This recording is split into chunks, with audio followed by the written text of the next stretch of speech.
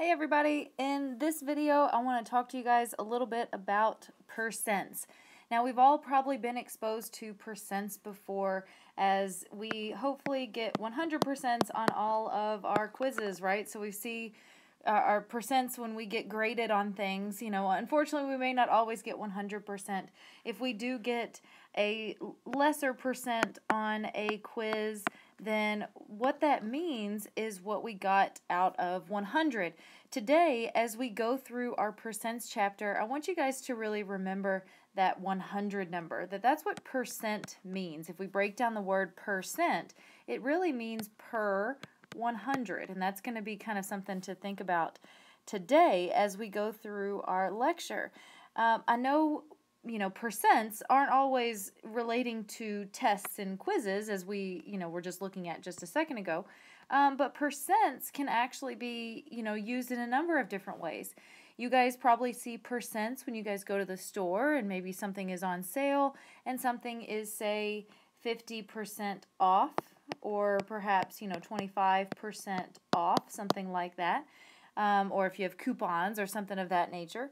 We use percents when we're talking about solutions. We'll talk about that later when we start talking about dosages, that sometimes if we're dealing with, say, let's say a 20% solution, then we're talking about how that solution has been diluted, how that medication is diluted, that's going to end up having 20 grams per every 100 milliliters of that liquid solution. So you're still seeing that magic, again, per 100.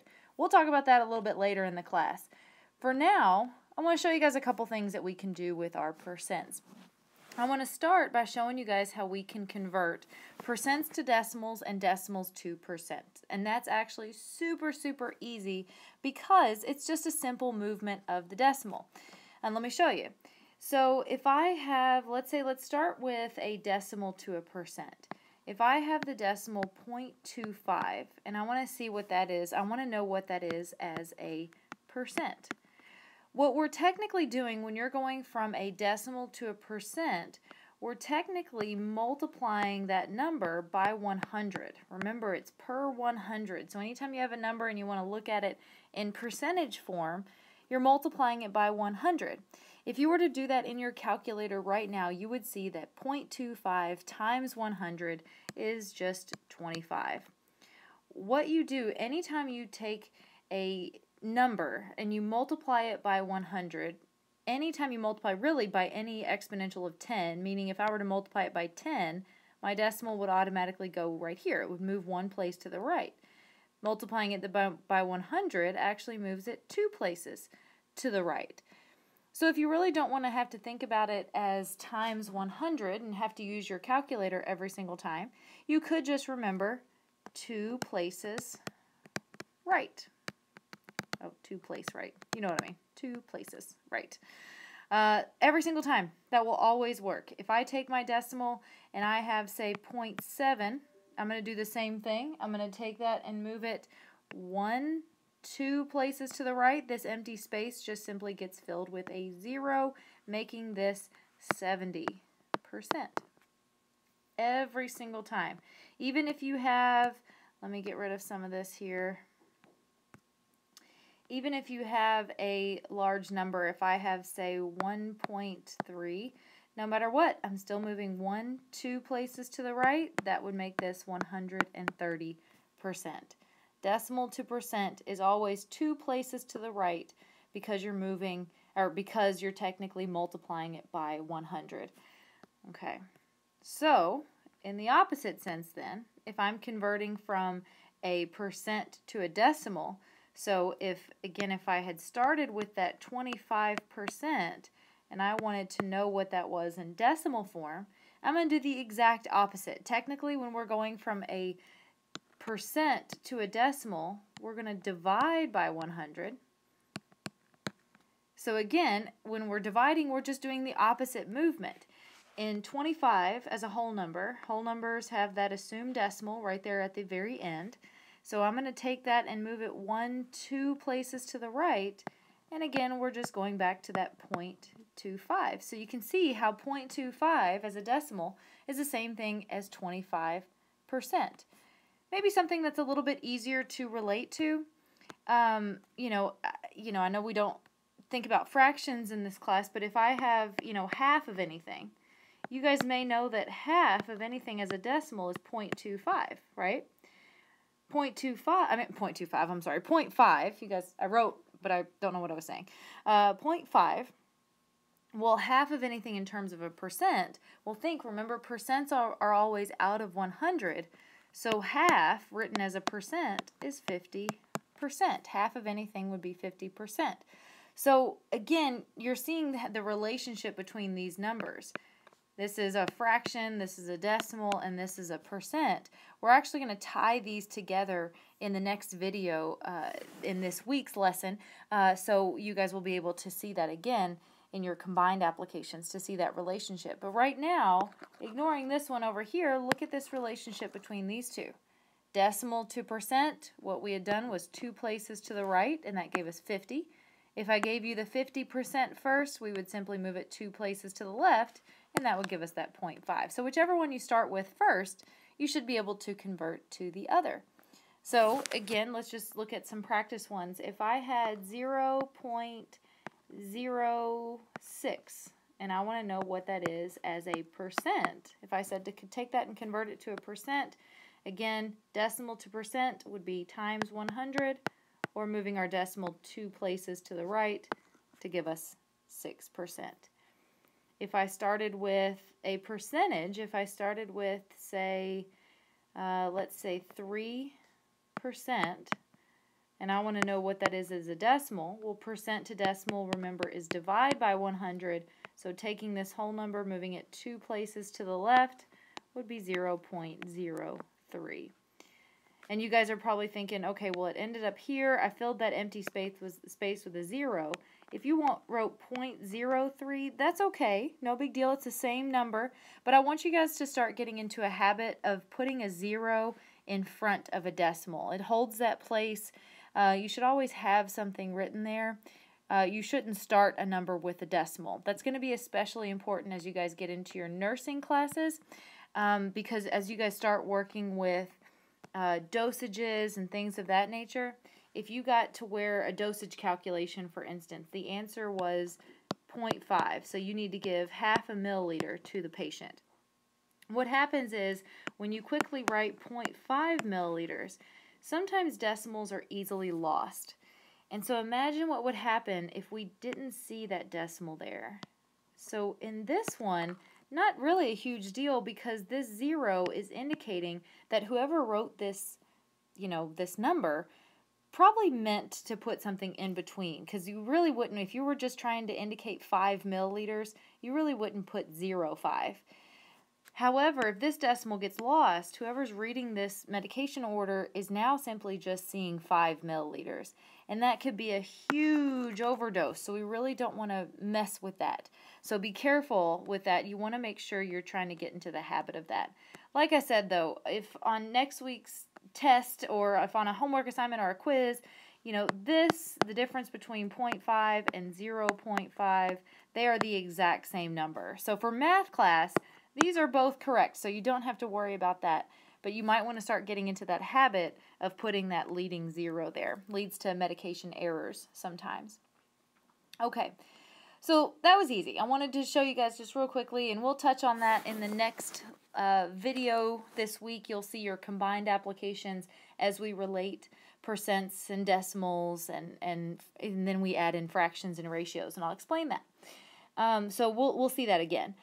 But another thing we can take a look at with percents is we can use our proportions to calculate unknowns when we're talking about percentages. Meaning that I can find, for instance, let's say this. Let's say I know that I got, let's say, 18 questions right out of 20 on my test. I want to know what I got as a grade. I want to know what percentage I got as a grade. Now, some of you guys were probably taught to go ahead and take 18 divided by 20 and then multiply that number by 100, and that will give you a grade. That is totally correct, and you're welcome to do that. But I'm going to show you guys how we can stick with the proportion method, because the proportion method will work whether we're looking for a percent or if we're looking for other parts of this calculation. And you'll see what I mean as I continue to move forward in this. So I'm going to continue to use a proportion method. So again, in our scenario, I have 18 questions correct out of 20. And I want to know what I got as a grade. Well, think about how we set up proportions. I know 18 out of 20. So there's my known in this proportion, right? My unknown, remember your unknown is what we're trying to find. Sorry, the pen here is making my handwriting terrible. My unknown here is what I got out of 100, right? Because remember, percents are always out of 100. So I want to know what that is out of 100 then. So using what we know about proportions, remember we learned those last week. What we know about proportions is we can solve this by cross-multiplying opposite of where our x is. So 18 times 100 is going to be 1800. And then 1800 divided by 20, that's going to give me 90. That means I got a 90% on this test. If I only missed 2 questions out of 20, that's a 90%. So there's actually an easier method to follow that when you're looking at percents, because with percents, the magic number 100 is always going to be used in these calculations because, again, we're dealing with our percents. We can stick with one particular formula when we have questions like this, when we're trying to solve for unknowns in these percent type questions. We can use the formula x over 100, just like we did in that question, is equal to is over of. You guys are thinking, what? Is over of is the exact same thing as part over total. So what we utilized, we kind of thought about it that way in our previous question because we were looking at how we got 18 out of a total of 20. Oftentimes we use the words is and of because in these questions that type of vocabulary is going to be used. Let me show you what I mean.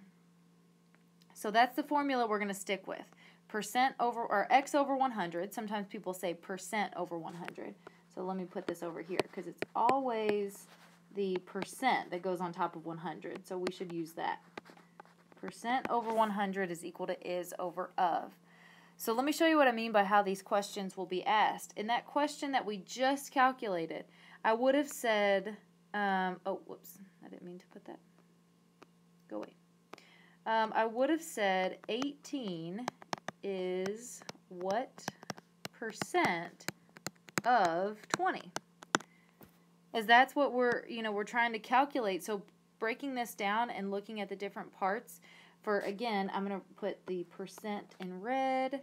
I'm going to put the is in blue to show you where these would go, and of is going to be yellow. So again, the percent in this question is what we're looking for. So that's, where that went in our calculation. That was our x. So we used x over 100. On the other side, again, what we were looking for are is over of. You can see this calculation tells you that 18 is. So there's our is, so we use that in that place. And then we have our of 20. So another way to think about that is out of a total of 20. So that's how we would calculate that. And I know I flip-flopped the two fraction sides there, but that's okay. Again, as long as you've got your known on one side and unknown on the other, you can always switch sides. If you guys remember that. So no matter what, 18 times 100 divided by 20 still gave us 90. So that's the calculation we just looked at a second ago. So let me show you where we might see some more of these. What if I asked you guys this, though? And here's what I was mentioning for those of you guys who said, why didn't I just take 18 divided by 20 and multiply by 100? That's how I was taught. Totally cool if that's how you were taught. But sometimes we're not going to be looking for the percent like we were in that last question. Sometimes we might be looking for the is, or sometimes we're looking for the of. And the great thing about this formula up here is we can use that same formula no matter which part of this proportion we're looking for. So just like what we talked about with our proportions last week, as long as you know where x is, then we know how to solve by multiplying the other side and then dividing by the last number. So if I asked you guys this, if I said, what is, let's say, 14% of 22? Well, we can figure that out. Again, let's break this down. I'm going to use our colors here. As again, red is going to represent our percents. Well, there in this calculation, we were given a percent. So in our proportion formula, the percentage always goes on top of 100. So I'm going to use 14 over 100 in this proportion. The other side is my is over of. You can see this question is saying what is. There's our question being asked. So our is going to be represented by x. And just like in our last problem, our of or our total is 22. So it's looking for, in this case, we know, this is, hopefully they didn't get a 14% on their test, but we can look at it as that kind of relationship that if we do know we got a 14% on our test, but there were 22 questions, I want to know how many questions I got right then. So what we can do is we can cross multiply. So let's cross multiply 14 times 22, right? Because we know where x is. Sorry, I need to switch my pen here. 14 times 22 gives us 308, and dividing that by 100 would give us 3.08. So it looks like, again, using a test scenario isn't a great example because you can't really get 3.08 questions correct, but it looks like that's what happened here in this particular case. So that's what, 14% out of 22 would be 3.08. Okay, let's take a look at another one. Let's say I asked you guys, well, why won't these go away? There it goes. All right, let's say I asked you guys this time. This time if I said, if I said 53 is, let's say, 80% of what? Okay, let's break this down. So in this particular proportion, remember, your percent always goes over top of 100, and your is over of is on the other side. So in this case, it looks like, yes, we were given a percentage. Our percentage there, I'm going to go ahead and just, I'm going to circle it in red because I want to show that in red. 80 goes on top of 100 as that's the percentage that was given to us. Then we see on the other side, the question has told us 53 is, so our is in this case is 53. The question is asking us for our of. It says of what number, so our of is our x in this case. So that's what we're going to take a look at it for this proportion. When I go to solve it, I'm going to go ahead and take 100 times 53, which is 5,300. Take that and divide by 80, and that gives us 66.25. And you can get decimals on these questions, on these answers. That is no big deal at all. On the test, I might have you guys, I may say on the questions, I may say round to the 10th place or round to the 100th place. If you do get a decimal, especially if you get those repeating decimals, I may have you guys round that a certain way. So here I may just say to give me that answer. If I did tell you to round this to the 10th place, don't forget how to round. That's really important. We would need to round that to the 10th place, and because the number next to the 10th place is large, remember we take it up to 66.3. So don't forget the importance of rounding, as that may come up every once in a while. I may ask you guys on your quizzes to round. Okay. So again, that's how we find that. If we ever get any type of percent question along those lines that says, again, some number is what percent of this number, or, like we just saw, some number is, and then we give the percent of what. So again, no matter what, I know that there are different ways that we were probably taught how to do these percentages, but there's different ways of calculating that every time. The proportion gives us one method to follow, and that's, I think, helpful. So again, just something to think about as you go through those questions. If you ever see any type of percent question, I'm going to do a couple more just to make sure we feel comfortable. If I said, what is, let's say, 70% of, let's say, of 90. What is 70% of 90? Let's think about this for a second. So filling out our proportion formula, again, our percent always goes over top of 100. 70 was our percent that was given to us here. So that's going to be what goes over top of 100. Over on the other side will be our is and our of. So it looks like our question said, what is? There's the question being asked, so our X will go in the is spot. And then, at the very end of that question, it says of 90, so our total is 90 here. So when we go to solve this, we're going to go ahead and cross multiply. 70 times 90, 70 times 90 is 6,300. And then taking that, dividing by 100 would be 63.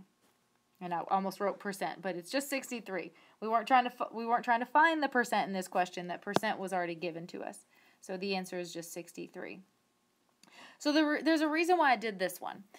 Sometimes you can, you might be given scenarios where you can solve percentages, where something like this, the calculation that we just did, was really important.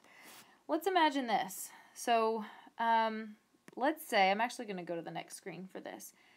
Let's say that we asked ourselves that exact same question. Sorry, this is going so slow. We said, what is 70% of 90? We calculated that out to be, oh, this pen is so slow. I'm so sorry. 63. I meant to circle that, not cross through it. Is 63. An item, so an item that costs $90, right? An item that costs $90. But today, it's on sale for 70% off. So here's a situation where we may be able to utilize our knowledge of percent. So what I just showed you is going to go with this particular question. If I have the full price of an item at a store is $90 and today it is 70% off. Well, let's think about what we just did on that previous question. What I have to figure out in order to figure out what I'm going to be paying for this item, if it's 70% off, I'm not taking 70 off of 90. 70 is a percent, not a dollar amount. That's what I have to figure out first, is what is 70% of 90 in terms of a dollar amount. So listen to the question I just asked myself. What is 70% of 90? That's what we just means. If an item is 70% off and that item is $90, that means it is now $63 off. So that's what I get to take off of that item. So that's what we're looking at here. If I asked you guys, well, how much money do I get to take off? Then we're looking for 63. If I said, well, how much is the final cost of this item going to be?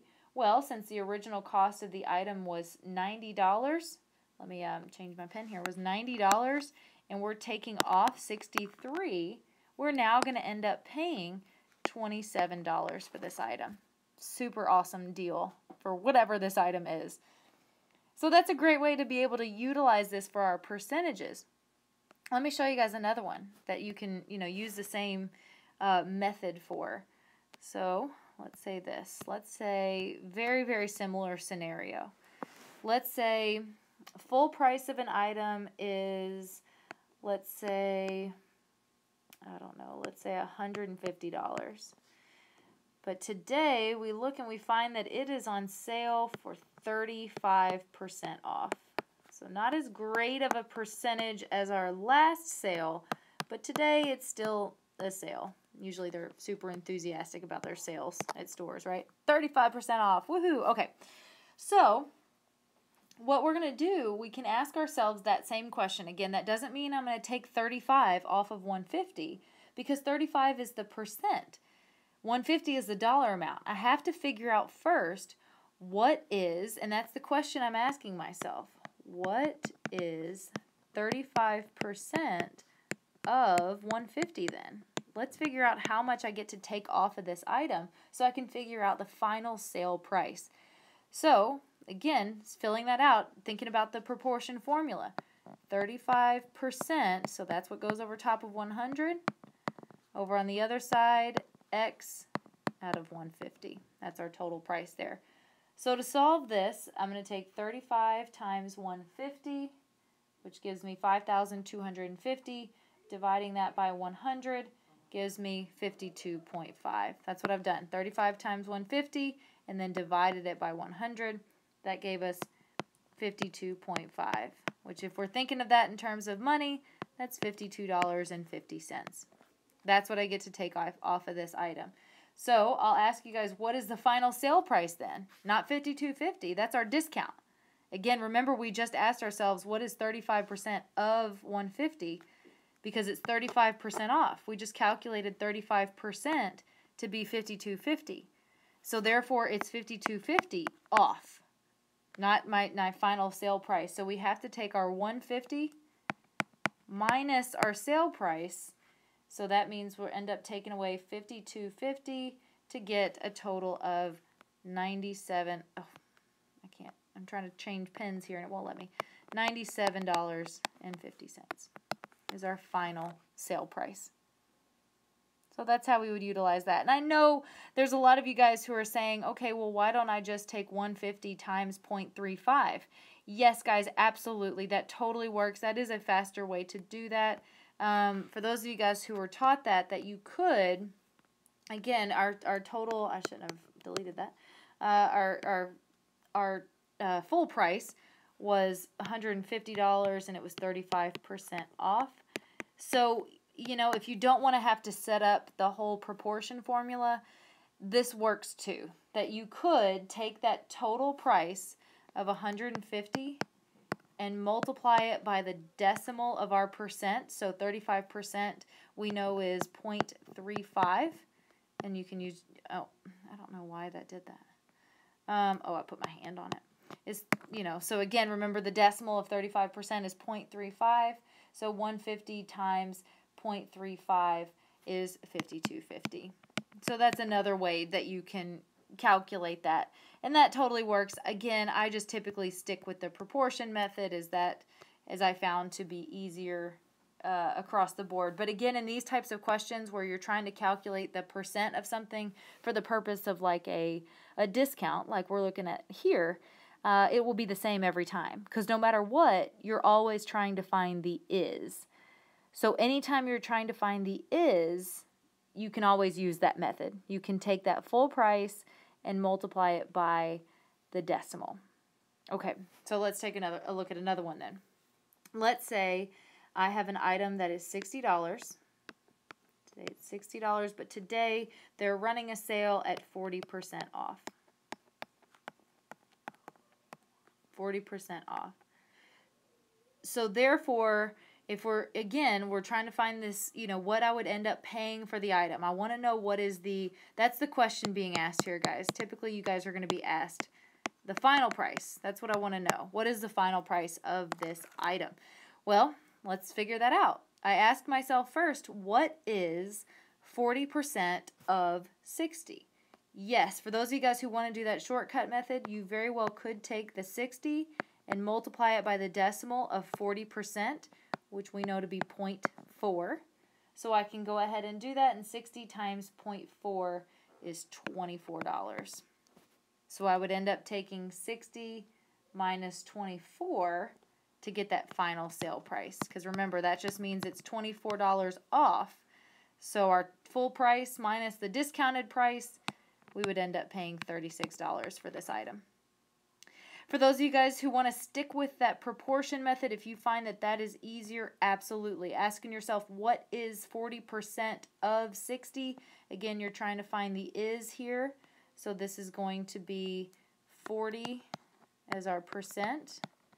We're trying to find the is out of 60. I wrote that kind of quickly. That's supposed to be a 6. All right, too fast today, guys. And we'd solve it the same way that we solve any proportion. We'd take, in this, when you're using the proportion, you do not have to think of anything as decimals. You know, don't have to worry about converting that for, you know, any reason whatsoever. You're just sticking with the numbers that you're given. You just use that proportion formula. So 40 times 60, and then dividing that by 100 was also, so 40 times 60 is 2,400. Divided by 100 is still going to give us 24. So again, that just means it's 24 off today. 40% is, in this case, 40% means $24. So that's what we're taking off. 40% is $24 off. So that's what we get to take off. So once again, we would do the same thing. To finalize this sale, I would take 60, going really slow today, pen. Oh, there it goes. Take 60 minus 24 to figure out that we would end up paying $36.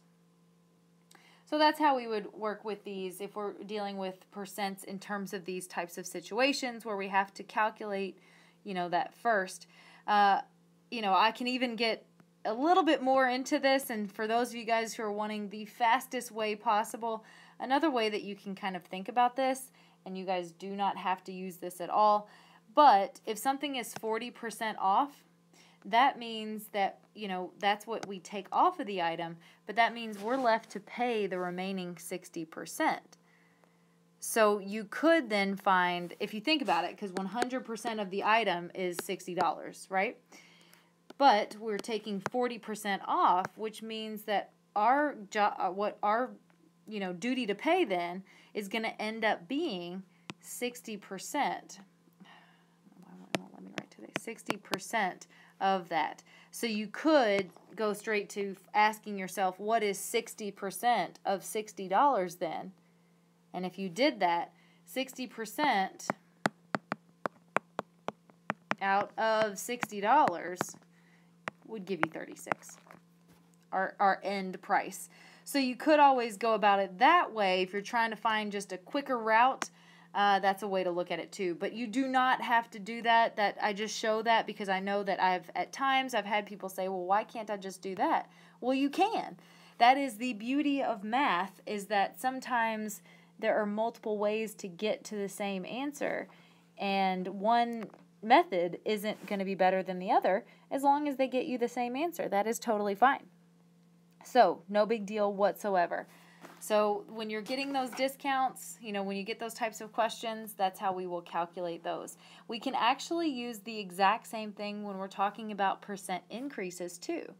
So let me do actually one more discount, and I want to show you guys how you can utilize the same method for a multitude of different reasons or multitude of different scenarios. So let's do this again. Let's say we have, and I'll show you the different ways that we could calculate this problem. Let's say we have an item that is, let's just say $35. And today the item is, let's say, 75% off. So good sale we've got going on here. 75% off. So as I mentioned, this is what we're given. As I mentioned, there's kind of a multitude of ways that we could calculate this. I'm trying to figure out what's my final sale price. So I could ask myself first, what is 75% of 35? A lot of times people want to find the discounted price because they want to know what kind of sale they're getting. So they want to calculate first what is 75% of that so I can see how much I get to take off. A second ago I told you guys, for those of you guys who are looking for the fastest way possible, you could think about the, again, percentages and think that, well, if 75% is what I'm taking off of this item, then that means my responsibility is the remaining 25%. Again, because 100% of the price, think about that, 100% of the price is that full price, but I get to deduct 75%, so therefore my responsibility is 25%. So a lot of you guys who I know that are looking for a shorter way of finding that, you would go, oh, well, what is 25% of 35 then? When you can ask yourself that, and you can either use the proportion method or the decimal method. Decimal method would be to just take 35 times the decimal of that 25%, and 35 times 0.25 is $8.75, and that would be our final price. If you're using the proportion method, we would get the same thing. 25 out of 100 is equal to, we would use X out of the $35, and you'd still get $8.75. And that's our final price. And again, that was just calculating the 25%. For those of you guys who like to see what our discount looks like, you might not think about it that way. Oh, I didn't mean to delete the whole thing. Again, it was $35 and it was 75% off. So again, those of you guys who just want to see the amount that I get to take off, this is where we just stick with the 75%.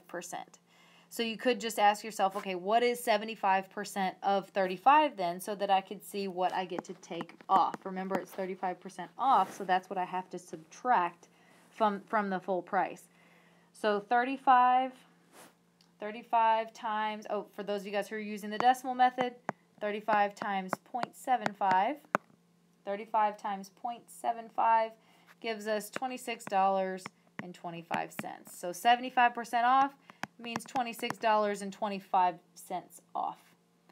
If you're using the proportion method, you would get the same thing. 75%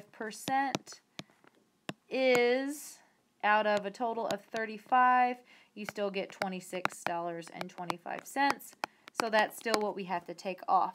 So our next step would be to take that full price and subtract the $26.25.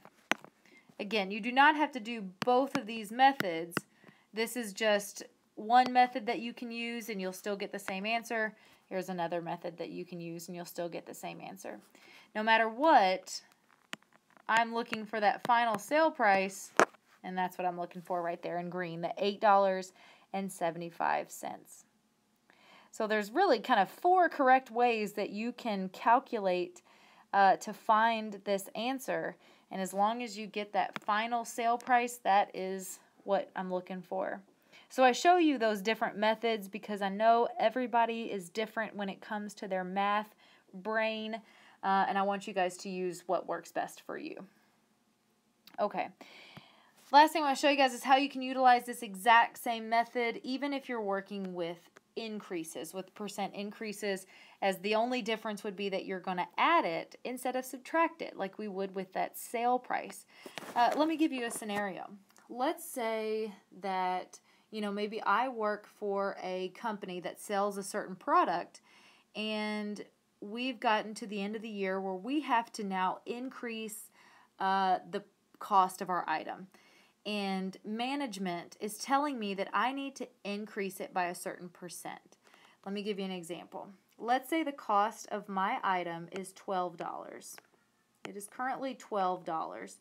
And management says that I need to take it up 5% because, we're trying to make money here. That's what the bosses are saying. So let's take that price up 5%. So we have to do the same thing. We have to say, well, first, what is 5% of $12? So just like we did with our percent discounts, you could use the decimal method, which says 12 times 0.05, right, which is the decimal of 5%. 12 times 0.05 gives us 60 cents, gives us 0.6, so that's 60 cents. And for those of you guys using the proportion method, you guys would end up with the same thing too. Proportion method, guys, would be 12 out of 100 is, oh, no, sorry, that is not correct. Ignore what I have written there. Please erase. Why is this so dang slow? I'm so sorry. Okay, so 5 out of 100, because 5 is our percentage, is equal to what out of 12? That too would produce, because you would take 5 times 12, which is 60, and dividing that by 100 would give us 0.6. So no matter what, 60 cents is the amount that I need to increase that by. So that means we would take our $12 and add that 60 cents. Again, $12. Again, if we're doing that by hand, $12.60 is what that would need to go up to. So you can do the same thing with percent increases, just the same way you would with percent discounts that we just did a second ago. For those of you guys who are thinking about that in terms of that quick method, like I told you guys with the percent discounts, that you could just think, okay, well, what's left? What's my responsibility then? In this case, this would mean that you would need to calculate, because in a percent increase, you're taking 100% of the cost plus an additional 5% of the cost. So if you're trying to go straight to that end price, you could always take $12 and multiply it by the decimal of 105%, because that's what it is. It's 100% of the cost plus the additional 5. So as a decimal, that would be 1.05. And this is for you guys that are just trying to do that fast method. 1.05 times 12 will take you straight to the 12.6, or $12.60. So that's just kind of a quicker way to do that. All right, guys, so that's how we would work with percentages. So I know that's kind of short and sweet, but that's all I want to focus on with our percentages. So, be familiar with how to convert a percent to a decimal and a decimal to a percent. You'll see that in your combined applications lecture. So you'll see it again. Be familiar with how to answer those percent-based questions that, like, what is 5% of 30, or 15% is what out of 20, things like that. Be prepared to see those questions and use your percent over 100 is equal to is over of formula. And then take a look at, be prepared to answer those scenario-based questions where you're given, maybe the price of an item and it's on sale, so you need to deduct a certain percentage. Or if you have something that you need to increase, so we need to increase something by a certain percentage, the difference would be we would just add it to the, to the total. All right, guys, if you all have any questions, let me know, but that is percents.